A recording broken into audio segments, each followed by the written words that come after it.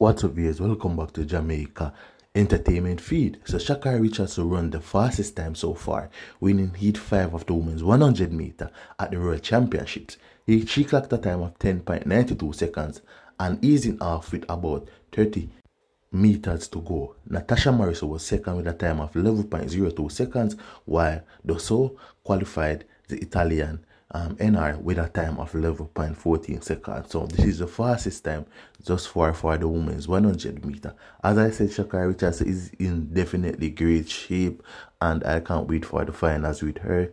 She came out of the blocks rocketing and she dominated the race from the start to the finish. As I said, she beated Jamaica Natasha Morrison, who placed second, clocking a time of 11.04 seconds. Definitely a great race, and I enjoyed the race to the fullest. Subscribe to Jamaica Entertainment Feed if you are new. Thanks for watching. More updates will be coming soon.